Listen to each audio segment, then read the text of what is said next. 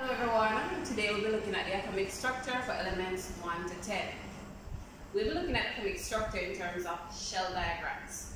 So on these shell diagrams, we'll show the arrangement of the electrons in the regions outside of the nucleus, which of course are referred to as shells, energy levels, or sometimes you'll see some persons calling them orbits. Before we do that, we need to remember atomic notation. So on this side of the board, you'll see the big X, and that represents a symbol for the element. The A written to the top left-hand corner represents the mass number, and the Z written to the bottom left-hand corner now represents the atomic number or the proton number. To find the number of neutrons, you have to subtract the atomic number or the proton number from the mass number. So it's going to be A subtract Z, which of course is equal to N, which is the number of neutrons.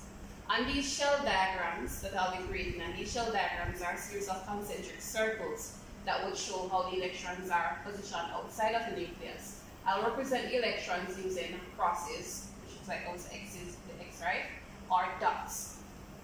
So let me now show the shell diagrams for elements 1 to 10. So the first circle that we'll draw belongs to the nucleus. And hydrogen has 1 proton. This is the proton number, the atomic number, and 0 neutrons. So we'll put that in the first circle. That represents the nucleus. The second circle is shell number 1. On shell number 1, we put 1 electron. I'm using dots to represent my electrons. Alright, so we'll now draw the atomic structure, or the shell diagram for helium, element number 2. The first circle that we draw is the nucleus. So we have 2 protons and 2 neutrons. Then we draw shell number 1. And on shell number 1, we can hold a maximum of 2 electrons. So when 2 electrons are in shell number 1, that shell is full. There's something that I'll do after I've completed all of these shell diagrams, and that is the electronic configuration. I'll write those numbers beneath it. At this point, I want you to pause the video. If you do not have your notebooks, go and get them so you can draw these diagrams as I'm doing that. Alright? Element number 3 is lithium. So we have 3 protons, 4 neutrons. We have 2 electrons on the first shell, and because the first shell is full, we have to draw another circle and draw shell number 2. On shell number 2, we put the third electron. How do I know exactly how many protons, neutrons, and electrons have on these shells? You recall? What happens is that the number of protons is equal to this bottom number right here, which is set over there. So this is the proton number, the atomic number. So you just write 3p, 3 protons. To get the number of neutrons, we apply that formula, which is the proton number subtracted from the mass number. So 7 minus 3, that's it, 4 neutrons. These are all neutral atoms that I'm drawing. So the number of protons will be equal to the number of electrons. So that is how I know how to put 1 electron here, and that would neutralize the 1 proton in terms of charges. And I have 2 electrons here to match the 2 protons, and I will have 3 electrons here to match the 3 protons. So for beryllium, we have 4 protons and 5 neutrons. The first shell has 2 electrons, and the second shell now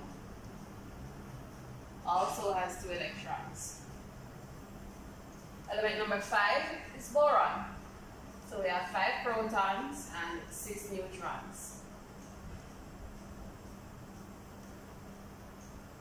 The first shell has 2 electrons. The second shell has 3 electrons. Element number 6 is carbon. We have 6 protons, 6 neutrons. On shell number 1, we have 2 electrons.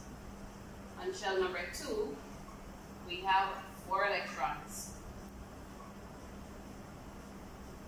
Element number 7 is nitrogen. And remember, this is the most abundant gas out there in the atmosphere.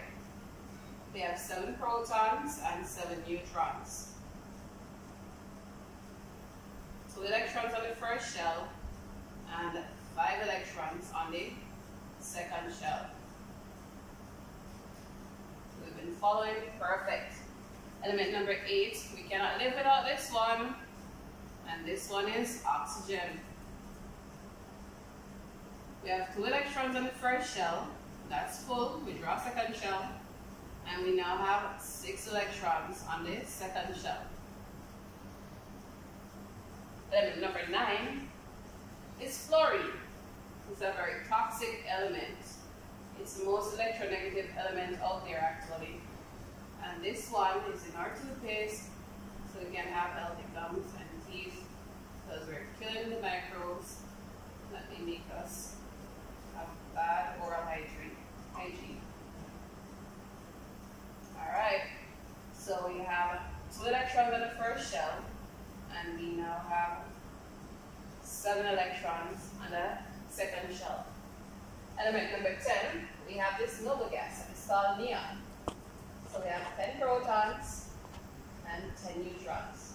The first circle is the nucleus. The second circle is shell number 1. We have 2 electrons there, it's full. Then we have shell number 2, and we have 8 electrons there. At this point, shell number 2 is full because we can hold a maximum of 8 electrons there.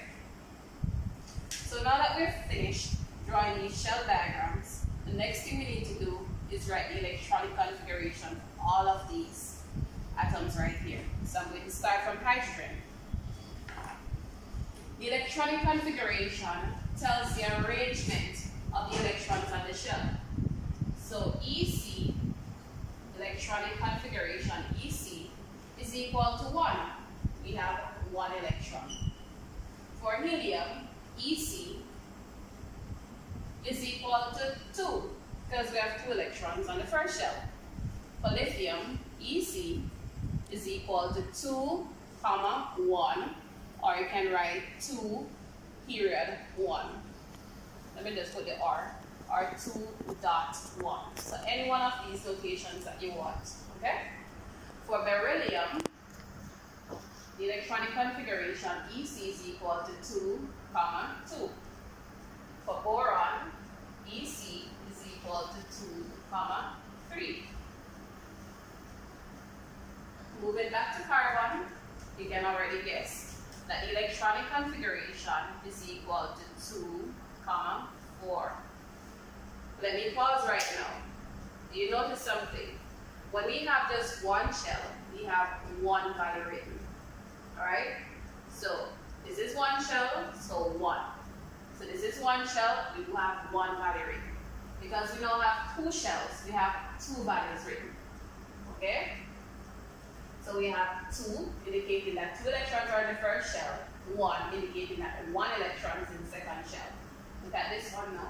We have 2 indicating 2 electrons in the first shell, and 2 out here indicates 2 electrons in the second shell.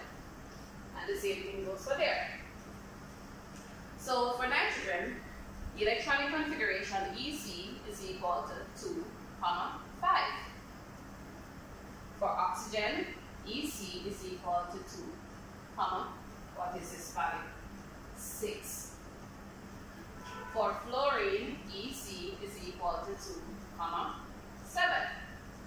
For neon, EC is equal to 2, 8. There's another thing that we must point out. If you get the periodic table right now, you'll realize that the number of electrons in the outer shell corresponds to the group number. So lithium is in group 1. Beryllium is in group 2. Boron is in group 3. Neon is in group 8 or group 0. Fluorine is in group 7. Oxygen is in group 6. Nitrogen is in group 5. Carbon is in group 4. So you'll see that pattern. If you want to pause the video, go ahead and do that. So you can go ahead and look in the periodic table and correlate the values that I'm showing you with the group numbers.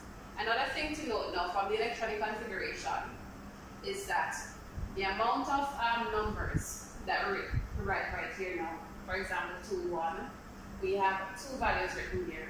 So that indicates that we have 2 shells. If we have 1 value, then of course that will be 1 shell. And the number of shells correspond to the period. So the periods go across, they go horizontally.